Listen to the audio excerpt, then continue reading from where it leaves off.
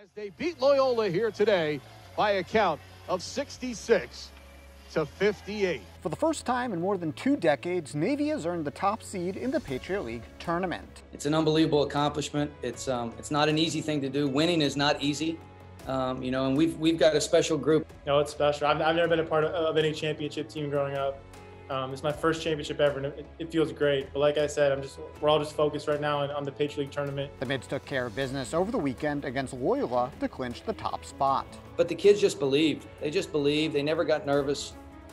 Just super proud of them. Minus 2 starters, the Mids relied on their depth. Nelson is there for the follow-up flush for the Mids. With Daniel Deaver, Greg Summers, and John Carter Jr. leading the way against the Greyhounds. I've been telling these guys all year that 2021 is the year of the Navy midshipmen.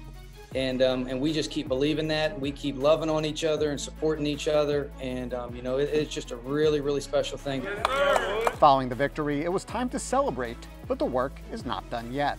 This is one of our goals at the beginning of the year, and the other one is to win that Patriot League Tournament and get to the NCAA tournament. And as the #1 seed in the Patriot League Tournament, the road to Indianapolis heads through Alumni Hall. But this is a great place for us. We feel comfortable here. We've got a routine. The guys are comfortable in that routine. Not having to travel and sleep in your own bed, I think, is really important. For Navy Sports, I'm Phil Bergman.